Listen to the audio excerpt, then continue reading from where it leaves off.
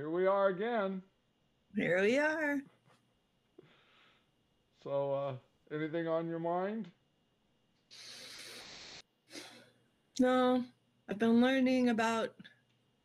I say no, and then I say something. Well, I've been learning about childhood trauma a little. So that's been interesting. Yeah, And the ways it affects us now. and you said you were thinking about last time you said you were thinking about 12 step. Yeah, and I haven't thought about it since. Okay. Have you done anything more with it? Well, I didn't go this week. I went to my second meeting. I didn't go this week. I got into video games again. I got a little free time this week and a little depressed, and I got into the video games, watched a few movies, which I hadn't done in weeks. So, Did you watch uh, anything good?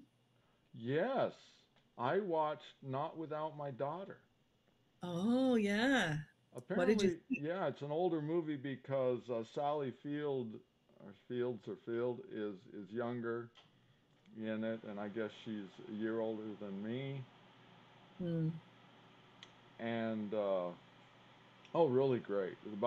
Her husband tricked her into going back to Iran. A lot of the Iranian uh,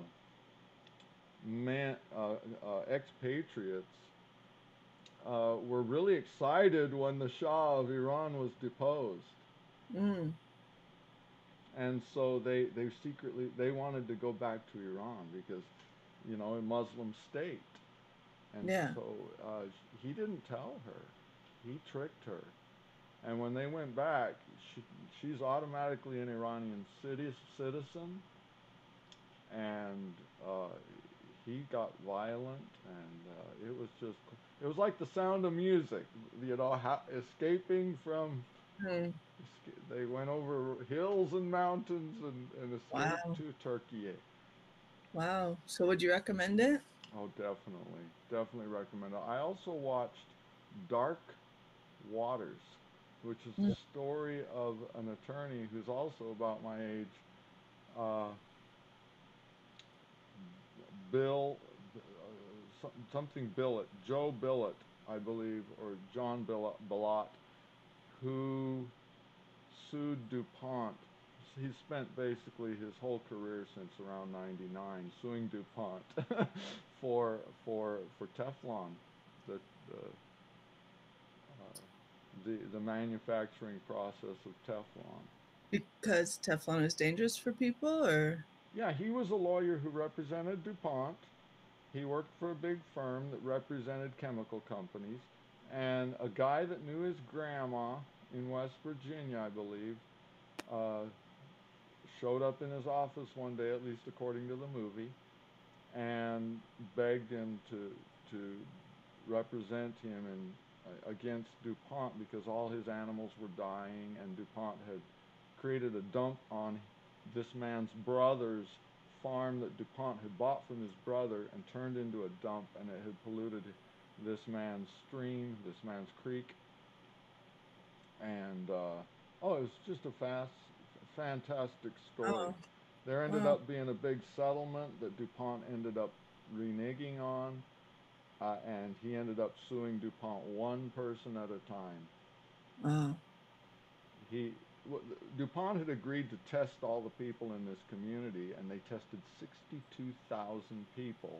And this scientific panel that they agreed to have agreed saying ended up saying 4,000 of them had a case against DuPont. And Wow. so when DuPont pulled out of the deal, he said, "Okay, here we go." Lawsuit one. They won about $1.5 million. Lawsuit two, they won about $5 million. Lawsuit three, they won about 12 million. And DuPont Wow. says, "We'll settle for 600 million." Wow. And Oh, I man. guess he's still at it. So that was good. Good Dark Waters. Dark Waters. Huh. Sounds cool. And I've been playing Bloons Tower Defense 6. A Are you little. feeling any better? Yeah, actually, I think depression doesn't bother me too much. I mean, I don't know. It doesn't bother me. I'm lucky. I'm lucky. You just kind of play video games for a while and then it goes away. Take a nap. Take a nap. I Drink your smoothie. I'm lucky. I don't have a lot of real heavy commitments I have to do. I'm old. I started lifespan integration therapy.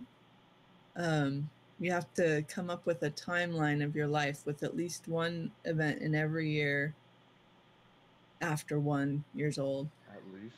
Wow. Yeah, and so that's what I've been working on.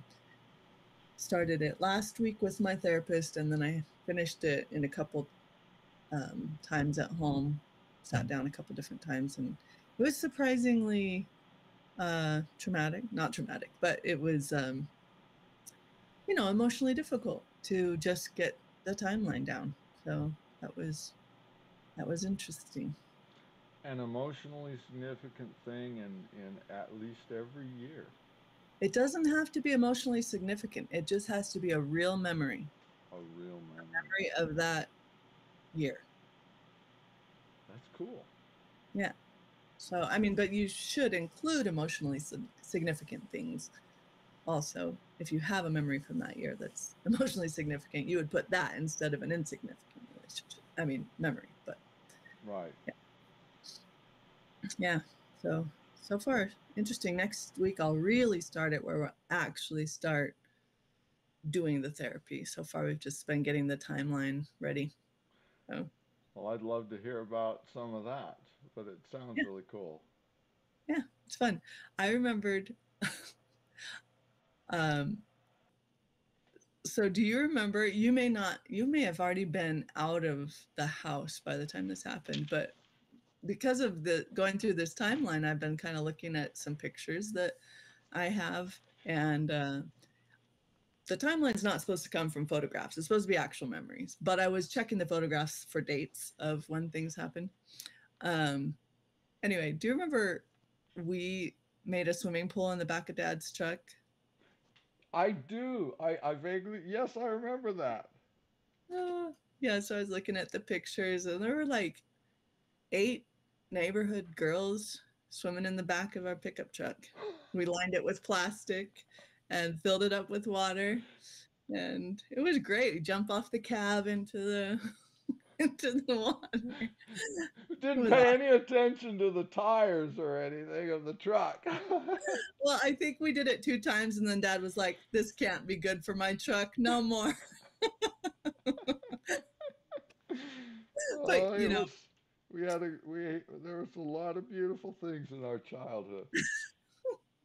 well, he was Hawes enough, I think, to have to find out if it would work. You know what I mean? Once I was like, "Hey, Dad, could we line the back of the truck with plastic?" He was just Hawes enough to be like, "Ooh, we better try it." Yeah, we had a lot of freedom. Yeah, we did. Well, it's a really fun childhood. There was a lot of really fun things about our childhood. Yeah, I remember one time I was riding my bike with Russell Webb, and we got up toward Mesa Lutheran Hospital about a quarter, 3/8 of a mile away. And Russell Webb saw that hospital there. He said, "Oh, I can't be this far away from home." Like, We wow, went too far. we went too far from home. We had to turn around and go back home. Yep, it was But fun. are there any other fun ones? That was the biggest one that jumps out at me as being fun. Yeah, The others were more neutral, you yeah. know, just life. Well, you talked about the purpose of our talk, and the purpose of our talk is to talk. Okay. And when we have other people, um, it would be lovely to me to bring people that I don't understand. Mm-hmm. You know, uh, well, just dive, just like you, diverse people with different things. Yeah. Um, I'd love to talk to partisans. You know, In this moment, I want to understand more deeply. Uh, uh, let's talk. Okay, Kamala Harris. I liked her the least of all the Democratic, probably the least of all the Democratic candidates in 2020. And I've worked hard to, feel a little more positively. Um, but I would like to hear, for example, Mom. I would, really ask without, judgment. Try to understand her worst fears about Kamala Harris. I would Mm. like to really understand that more deeply. Talk to an atheist and understand more deeply why, you know what, what, why, they feel the way they do. I mean, I remember me. I know why I couldn't believe, why I believed death was final. I mean, I know. But yeah, I'd like to just ask and understand more deeply because I don't know about you, but we need to be able to have faith in each other. And I see these conversations not going anywhere very fast because I want the right after one sentence to say, wait, I think I want to understand more about that word. What do you mean? Are we saying the same thing when we say this? Yeah. Yeah. So I mean, how Yeah. about you? Yeah.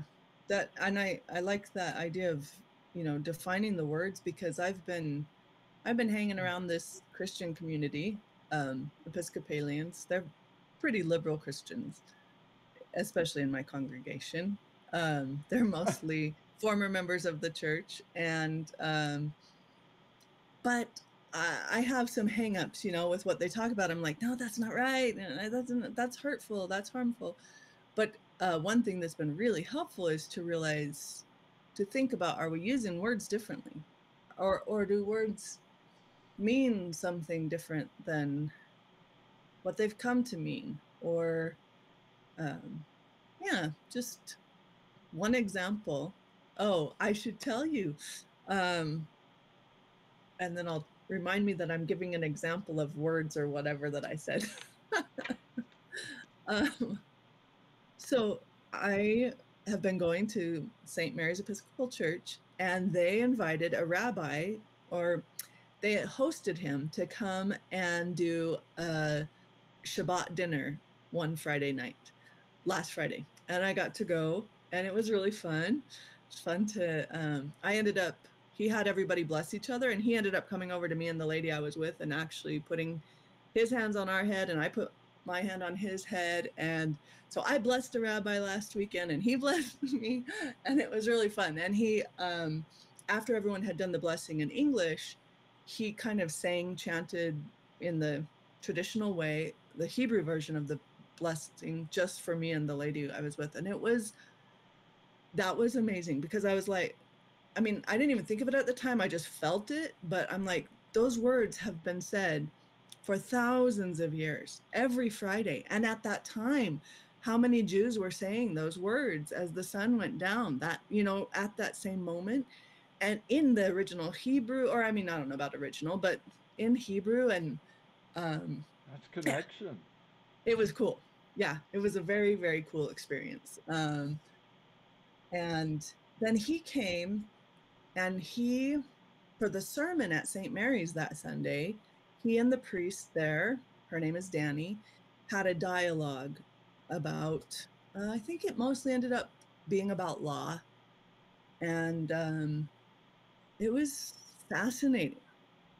But the reason I thought of that was because, to go back to what I was saying about the way words mean different things, um, I was noticing. So one of the issues that I struggle with there is the idea of obedience, and like that God doesn't demand obedience. I feel like God doesn't demand obedience, and I feel like um, God doesn't give us a bunch of rules we have to follow, and in order to gain his love in our lives and to have God in our lives. And I'm using the he because that's what I'm used to, but the God essence, whatever you could call it. I don't know what to call it. The universe. I just call Home. yeah, uh, Home. yeah, yeah, that's nice. Yeah. Home. um, yeah, so anyway, yeah, I struggle with, they're pretty, they're, like I said, they're very liberal. I'm almost comfortable with everything they talk about. Their emphasis is very much on the love of God, but they still have their traditional liturgy, and they still follow the Bible. Like that's the priest mostly studies. She only studies the Christian tradition, which is just blows my mind. I'm like, if you're interested in spiritual things, why limit yourself to? Anyway, sorry, but that's a side thing. Guess they're Episcopalians. um. Anyway, I realized though we were talking about obedience, and I was feeling uncomfortable, and I just feel like a lot of people end up with a lot of guilt because of this idea of we need to obey, or I have to earn God's law by, I'm sorry, earn God's love by following his law, et cetera, et cetera. And I just think it leads you away from God's love. It can end up putting a barrier between you and God. And so it's very uncomfortable for me when I hear it, because I really, really want all these people that I'm becoming really good friends with to have a clear path of love to God. And path to God's love. Anyway, um, we they brought they were talking about God's law, and they pulled up. I'm going to pull it up real quick. The Lord. They pulled up. Okay, so it's 119. Do you see somewhere where it talks about the law of the Lord? Yes. Verse 1. Blessed are those whose ways are blameless, who walk according to the law of the Lord. Blessed are those who keep his statutes and seek him with all their heart. They do no wrong, but follow his ways. You have laid down precepts that are to be fully obeyed. Oh, that my ways were steadfast in obeying your decrees. Then I would not be put to shame when I consider all your commands. I will praise you with an upright heart as I learn your righteous laws. I will obey your decrees. Do not utterly forsake me. Keep going. Well, that's not the part. The whole entire chapter, and it's super long, is about law. But there was one particular set of verses that we read that just kind of okay, this is the point I'm trying to get at. I think this is my theory based on this discussion with this Episcopal church, and when the rabbi came and they talked about it. My theory is that they're saying every time they say law, they could say love. Well, Emanuel Swedenborg, in Heaven and Hell, said,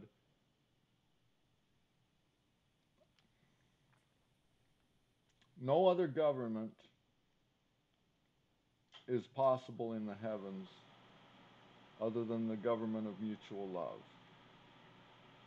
The Yeah. government of mutual love is heavenly government.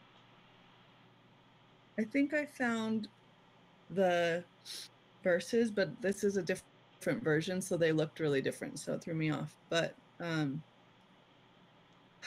so it's not the same in this translation. But your righteousness is everlasting, and your law is true. Trouble and distress have come upon me, but your commands give me delight. Your statutes are always righteous. Give me understanding that I may live. The other one, it would say, your law is a delight to my soul.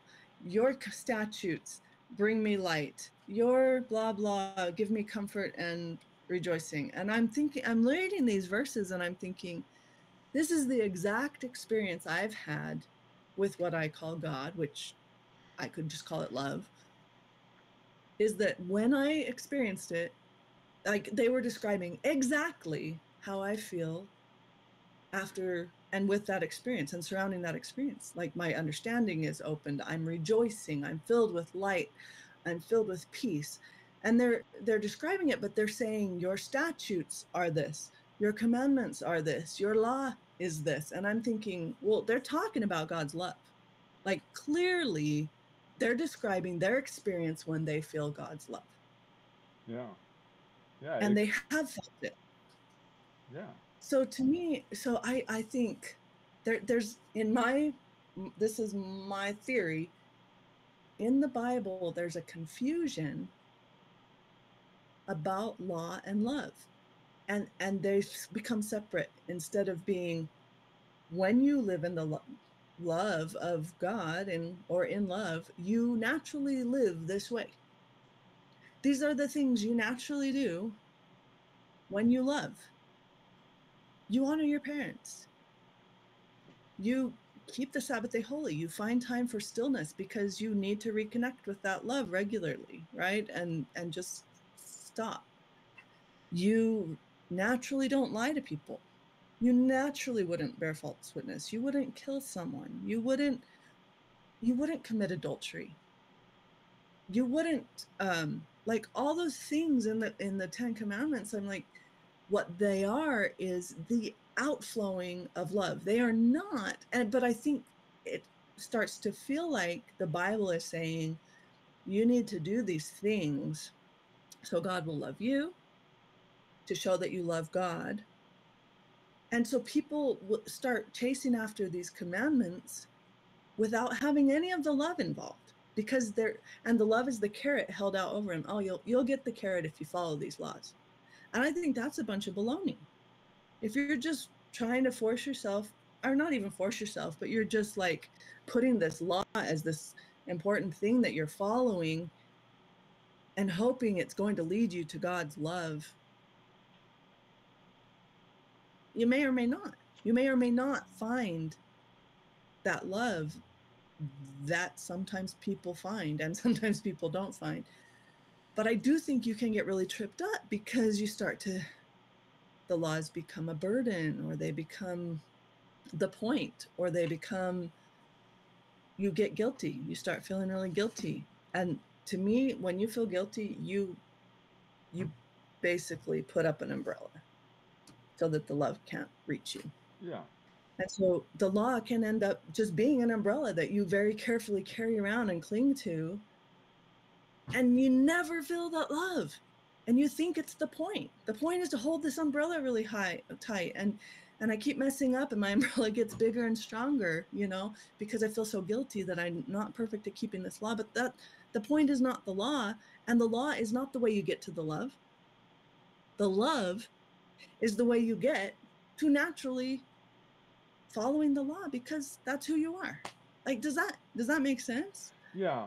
It's And the words of the Bible, when I look at when it uses law and stuff, so often it could be replaced with love. Like, and when Jesus teaches the law is love, I think he means it literally.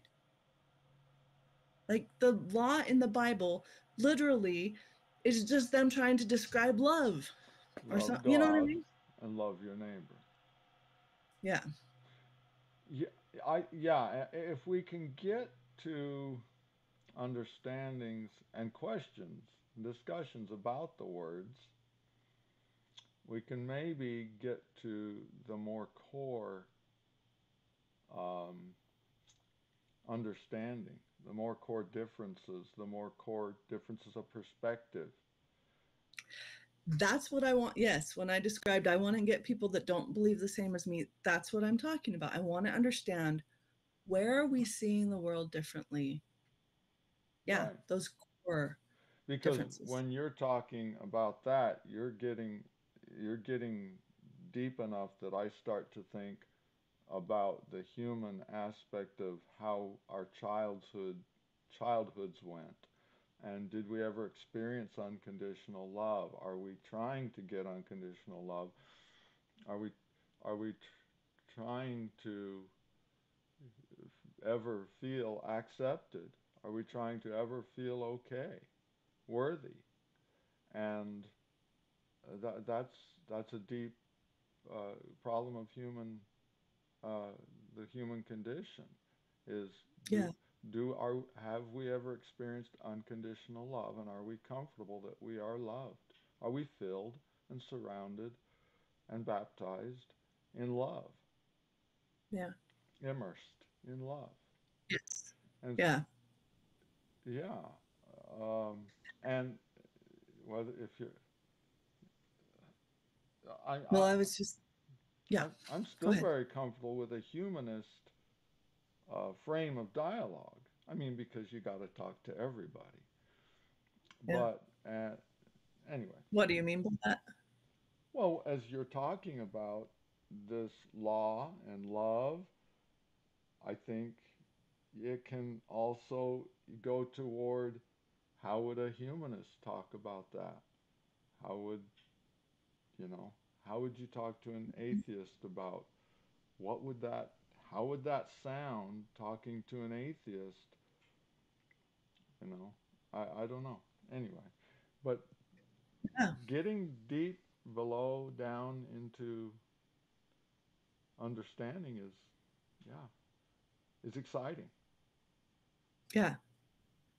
Well, and I think it can be really tempting to just kind of gloss over things in an effort to avoid conflict in conversation or in relationships or whatever. It'll be like, oh yeah, when they really don't agree with what, like I said, that maybe, well, I talked to one of our relatives who is a staunch atheist. And the whole time on the conversation, it was like, yeah, yeah, yeah. And then, but afterward, I was like, I don't actually know where we really agreed and where we were just being agreeable. Yeah, and you don't have an hour and a half to talk about this one word. Yeah. And that's what we're doing. Well, yeah, when I wanted to do a podcast like that, I wanted to call it disagreeable. Like the ability to disagree and still feel kindly toward each other. Yeah, So like that we can disagree and still be agreeable. right.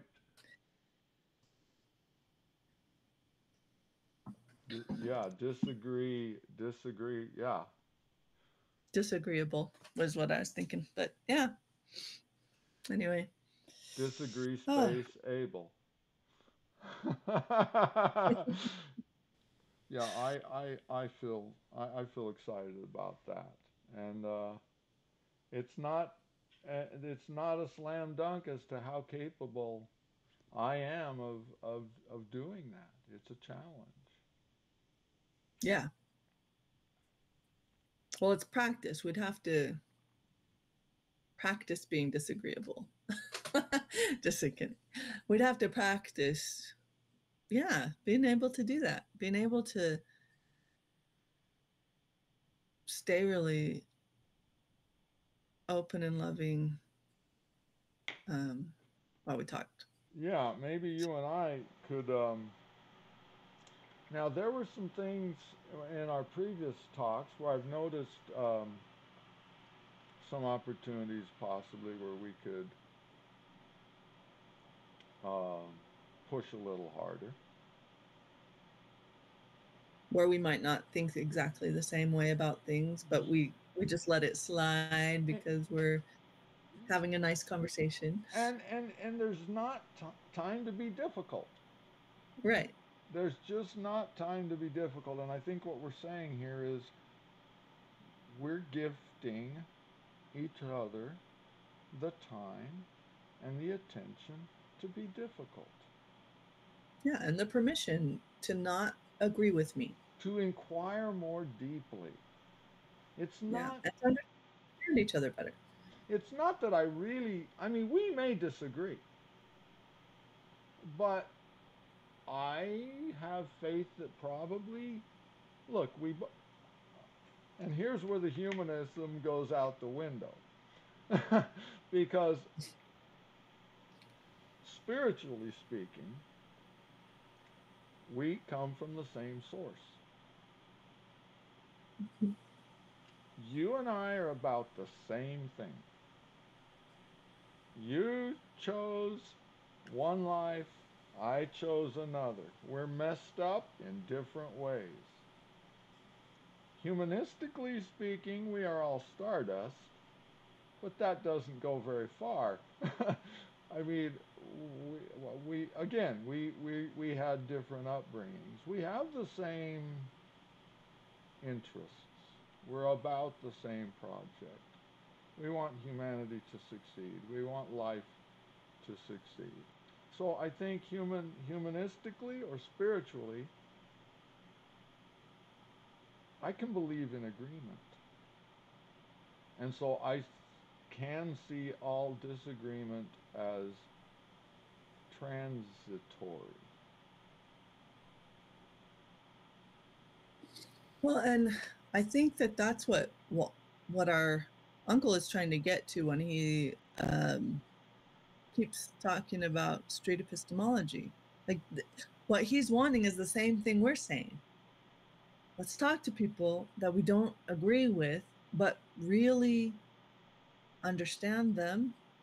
And that I'm not sure if I understand street epistemology, because it seemed a little more like I wanted to help them understand where they were thinking poorly, which is not what my goal is necessarily. And it made me a little uncomfortable with it. But it's a similar idea, right? Ways of being able to talk to people that you don't agree with, um, Well, and think about it. yeah, I thought similarly with, I went to the 12 step and I'm there with the LDS church and I'm like experiencing this identical superiority thing like, these people can't teach me anything, you know. I've transcended the church, you know. And no, I need to connect. They can teach me things, and I need to get over my superiority and start connecting with people. And whatever wounds I had as a child that made me think I have to be superior so I can be worthy, I got to deal with that. Well, the same way, the atheists, they can. I watched a bunch of those street epistemology videos, Mm, and with the same thought, I can learn something from this, even though I felt the same thing that you felt. There's yeah, something off here. Well, just because there's something off here, don't throw the baby out with the bathwater. They're right. doing something that I could benefit from. I could learn a thing or two from these guys, even if, yeah, there's something off. Yeah, yeah. And I do think it's a similar goal that what we have, maybe a little different, maybe, but there's similarities, Yeah. I think.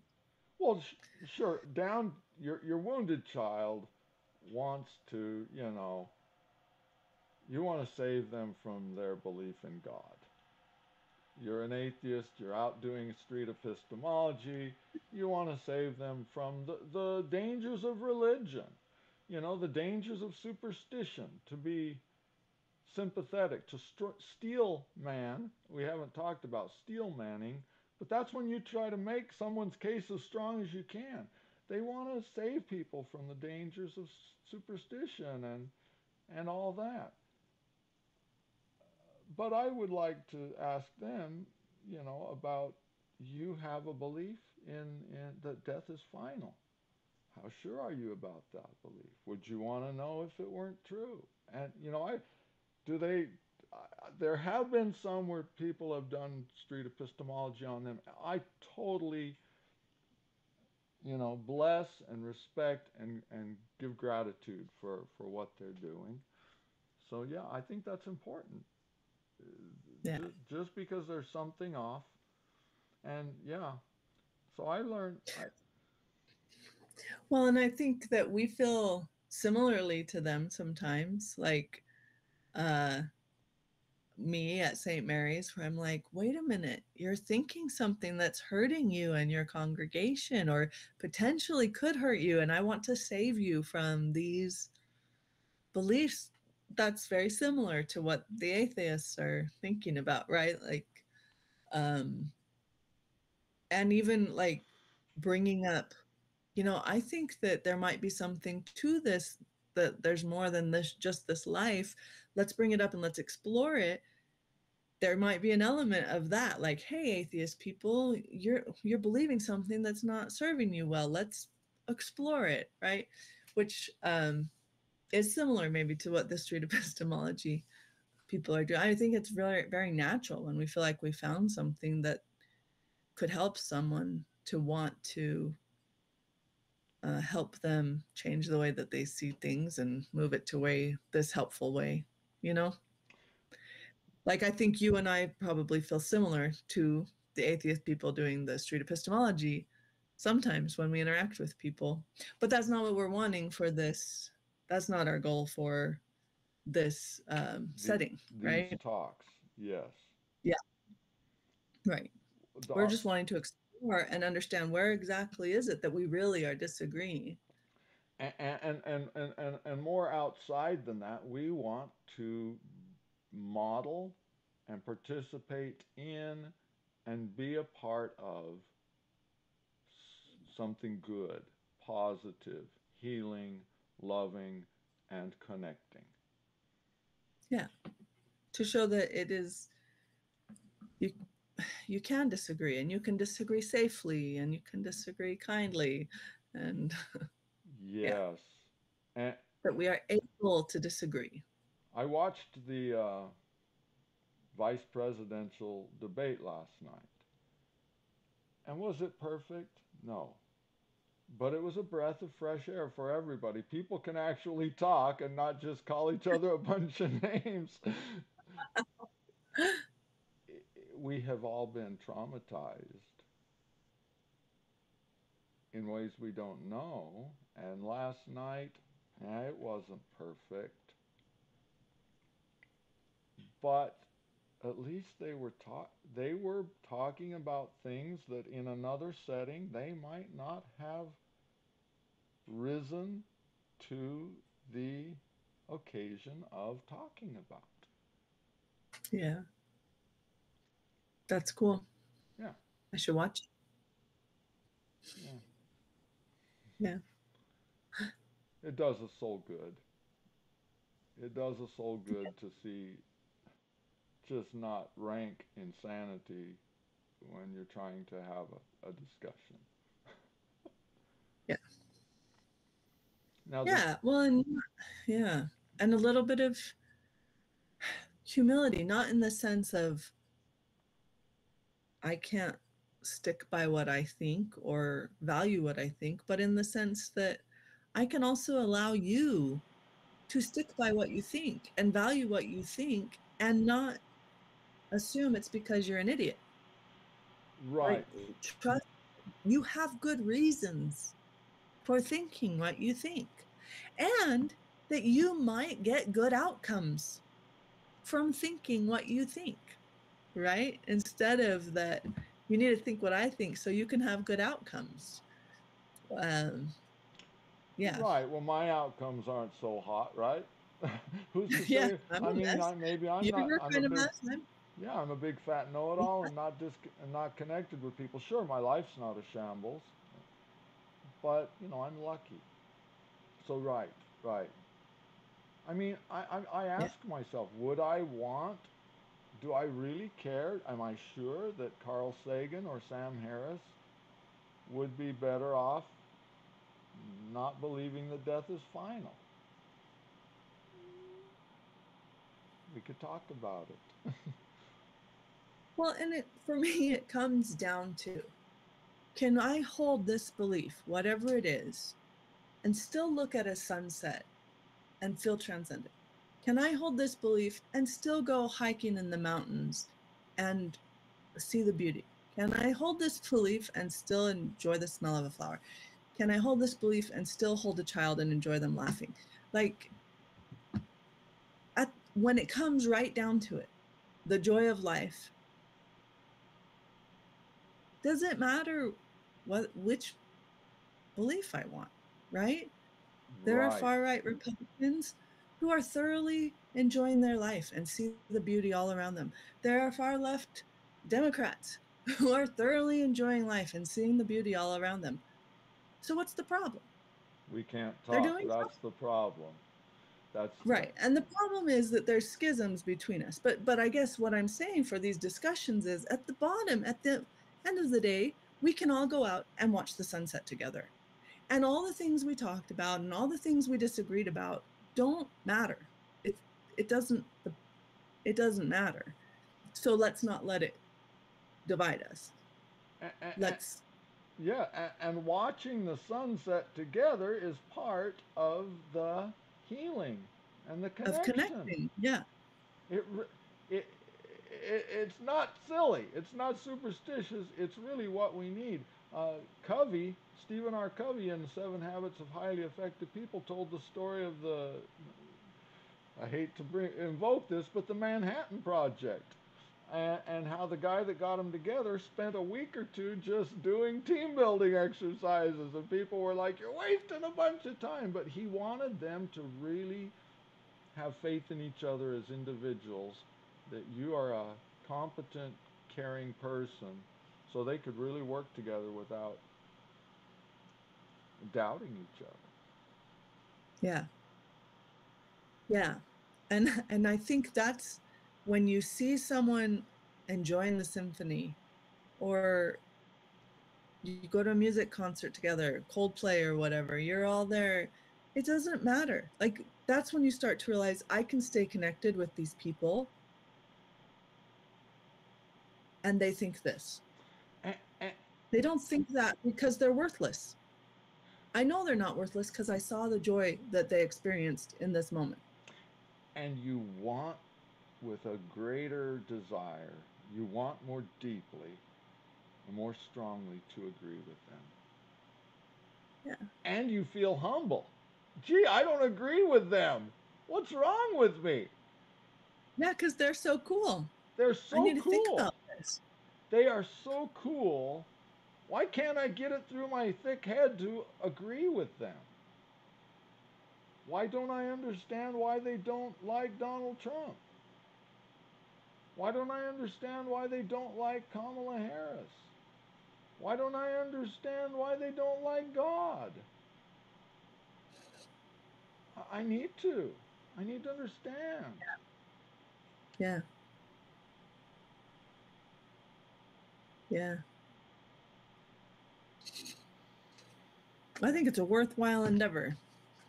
I do too. I'm eager to get some other people on, and our Uncle Wallace he's on board. Okay, let's do it. It's a little targeted. He wants to talk about a book, and I want to set some Does he parameters. want us to read it? Well, I don't know if we need to read it. I do have one hope. We are not allowed to say the title of the book until a certain point in our discussion, because it's a huge spoiler, in my humble opinion. Terrible, terrible, terrible, harmful spoiler, uh, until a certain point in our discussion to even mention the title of the book. So I will talk. Okay. Let's talk ahead of time, maybe before we start the podcast at that time. But yeah, he's probably our first conversant. Okay. That'll be fun. I haven't talked to him in a long time and I've never had a meaningful conversation with him. Yeah, So yeah, this will be nice. yeah. That's the downside of having 18 aunts and uncles. I know. And fingers crossed. I mean, hopefully someday we can get Kelly Black, our That'd be brother in great. law, and maybe my son Michael. I don't know if you've got any family members, but hey, We'll see. yeah, okay. Another factor is honesty. Oh, yeah.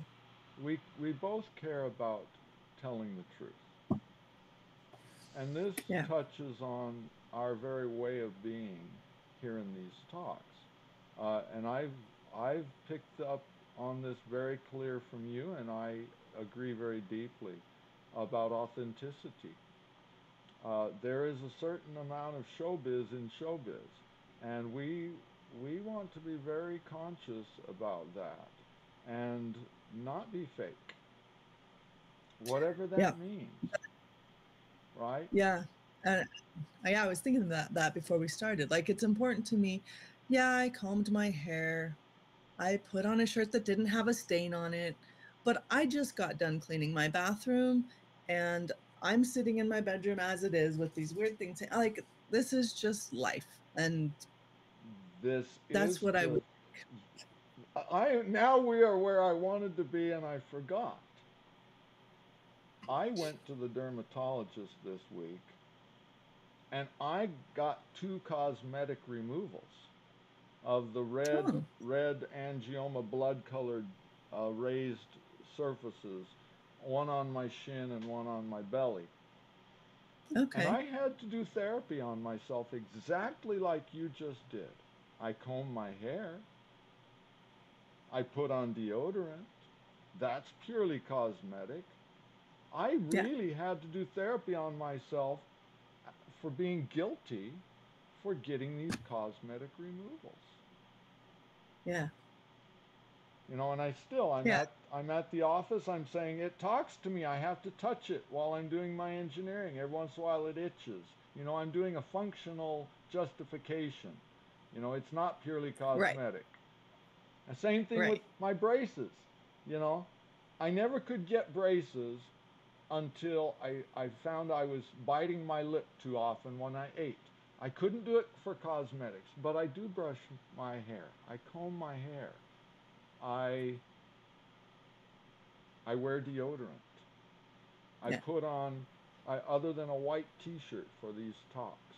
I wear a white t-shirt, a white undershirt every day, all the day. So, and do we include in these talks our testing 1 2 3? You know, there is a balance. There is a balance out of I mean, I kindness. think, right, we don't want to waste people's time. And if we waste people's time, why should they come spend time with us, right? Right. And they're right there. That's honesty about some honesty about that. Um, our primary purpose is to talk. Yeah. And we are doing it in public for the purpose of being public about this, not for the purpose Yeah. of monetizing a channel. This is good that we're saying these things out loud. Not for the Yeah. purpose of getting all the views we can. And I think you and I are both okay if there's only 6 views on a video. Yeah, that feels cool. We got to talk with 6 people today. It may mean, it could mean that we could learn something, Yeah. but but it may not, and we be very careful about that because six Yeah. people, one person matters, and the person you matter. That's the key. You matter. Mm-hmm. I matter. Wallace matters. And if that's all that happens under the guise, under the thing that we're out in the front yard with loudspeakers talking, that's good enough. Yeah. We both Yeah. feel that? I mean, Because how do you feel about that? I mean, I hope that we don't completely replace our personal conversations on the phone with these, but and to a certain degree, these are us just catching up with each other, talking about what we're thinking about. And we would do that anyway because we like to talk to each other. And this way, we're just saying, hey, do you want to join us? Do you want to come talk with us? So, yeah, if nobody watches, that's fine. We still got to have our nice talk like we enjoy doing. Yes, So it's not a waste, yes. it's not a loss. I love getting to yes. And you can't get to yes until you're honest. Because you can't get to yes until you get to that scary place where maybe it's not yes. And Right. That's the beauty, and that's the honesty, and that's this segment. Where we're going into this honesty, authenticity, and chaos. You can't get to yes until you go through the chaos. Mm-hmm. Yeah, and in fact, in the discussion that the priest and the Episcopal priest and the Jewish rabbi had on Sunday, she talks about the importance of the wrestle and how important it is, especially when dealing with the Bible, to not put on a pretty bow, not say, well, this is messy and ugly and I don't understand it and it makes me feel uncomfortable. Oh, here's the explanation. And I put a pretty bow on it. Now I don't have to think about it anymore. And I move on to the next. Oh, it's a tree. I don't have to look at it anymore. Tree. Right. Dog. Or even, well, even like, I think she's talking about things like, well, this is dog poop on the ground. I don't like to have dog poop in my Bible because it's weird. Why would we say this is important for me to study when I don't like it? It's uncomfortable and it's kind of gross. There's stuff like that in the Bible, right? And it's tempting to say, oh, we it's just there to fertilize for the rest of the stuff, right? And I don't have to actually look at it or smell it or think about it. I'm just going to put a pretty bow on it and say, oh, it's fertilizer. And I'm going to go look at the trees and the flowers. And she's like, no, you need to stop and look at the ugly stuff in the Bible. You need to wrestle. And that was the big word. Like, don't put a pretty bow on it and walk away. Wrestle with it.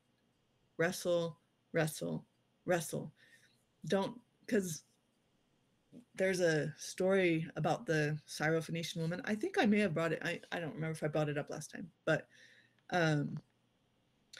Jesus like calls a woman a dog.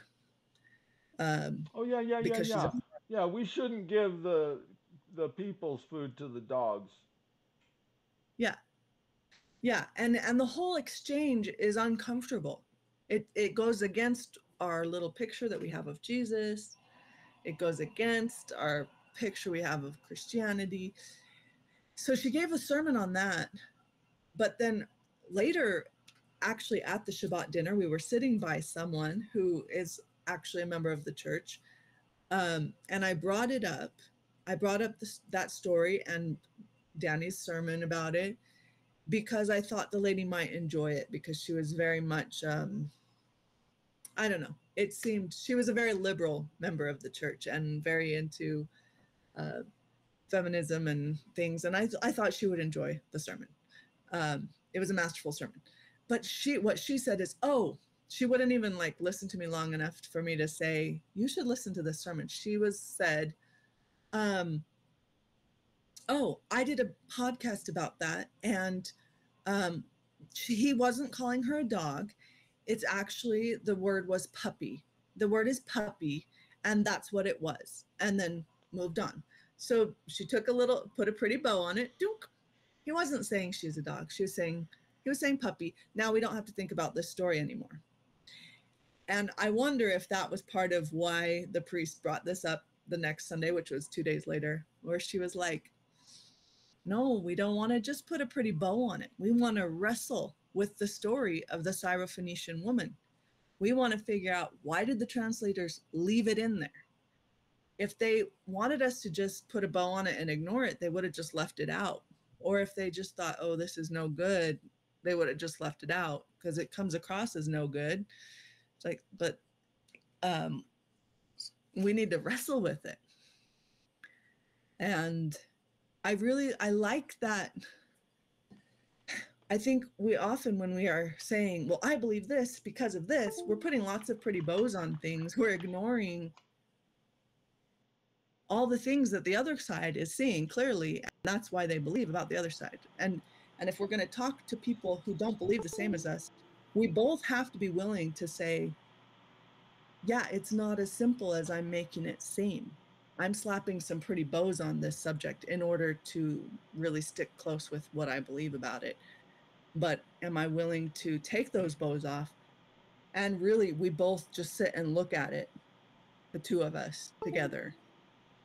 And so I hope when we have, as we do our discussions, that you or maybe I, that we will remember to be like, okay, are we all being really honest here?